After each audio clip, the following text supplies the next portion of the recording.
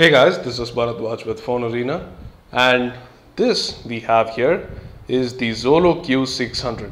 This is one of the cheapest quad-core phones available in the Q series from Xolo, and it's very cheap and has a quad-core processor, so that's why it's special. But otherwise, from the box you can see it's pretty normal. Here are the sides, but over at the back you have the specs. Let's zoom in and read the specs for a bit. So these are the specs. It has a quad-core 1.2 GHz MT6589M, so it can record only 720p videos, not 1080p. It has the PowerVR SGX 544 GPU, has a 4.5-inch FWVGA screen, which is 854 by 480 resolution, has a 217 ppi. You have 4 gigs of internal memory, 512 MB of RAM, and up to 32 gigabytes of expandable memory using the micro SD card slot. You have a 5MP AF rear facing camera, you have a VGA front facing camera, and as I said earlier, you have HD video recording. Also, you have a WCDMA 3G with 2100 MHz band, only one band here, which is widely supported in India, so not an issue. You have dual SIM, one SIM can act in 3G and the other in 2G. So this band has support for HSPA Plus download up to 21 Mbps. You have Bluetooth 3.0 GPS and whatnot. You have a 2000 mAh lithium-ion battery, which is pretty good for this kind of a phone. You have Swipe pre-installed and Xolo Secure and Anti-Theft pre-installed. And of course, the phone is running on the latest version of Android 4.2. We'll see if it's 4.2.1 or 4.2.2 when we open the box, which we are going to do right now. So opening up the box, you can see the contents there. So this is the phone right there on top. Taking it out, you can see that the phone is quite chunky. It's not as thin as its counterparts in the other price range. So phone is a bit clunky, but we'll see the phone in detail just in a bit. We'll open up the box and see what else is there inside. So opening up the box like this reveals, first of all, the battery.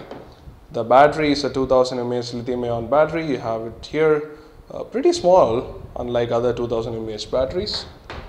And then you have a cover for the battery. You have the scratch guard, which comes with most Xolo devices. You then have the in-ear earphones with mic. Let's open it up. Pretty normal stuff there, nothing special. And then you have the USB plug adapter here. Again, pretty normal. And then you have the micro USB cable, of course. That's a quick look at the box contents, and of course you have the Xolo quick start guide and the warranty information with SAR and whatnot. So that's about it. That's it for the box contents. Now let's take a look at the device. So here's the device itself. This is the Q600. As you can see, pretty nice build quality here, even though this is just plastic. Over the sides you have a single chrome strip running through, and is covered by the flat plastic at the sides and at the back too. But we can listen to some creaking, but that is because of the battery still not inside. So before putting in the battery, let's go through the hardware tour of this. So you got a 4.5-inch FWVGA display on the front. You've got a front-facing camera and the couple of sensors that's usually seen on most phones. You have the earpiece here, and you have the passive touch buttons down there, home, options, and back.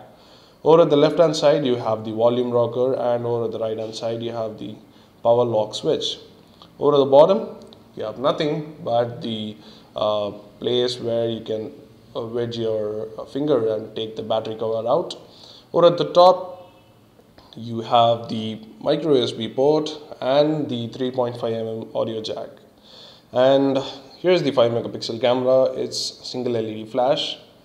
And here's the loudspeaker at the back. So let's open up the bag and install the battery.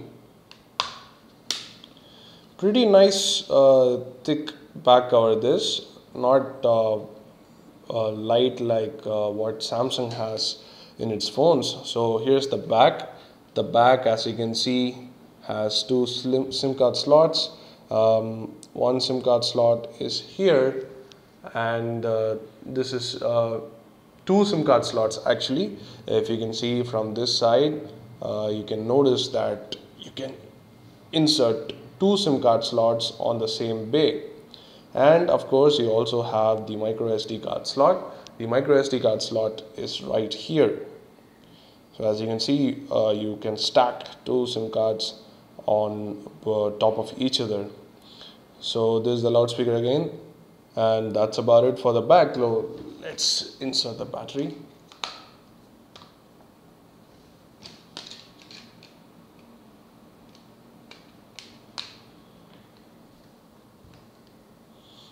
Powering the device on.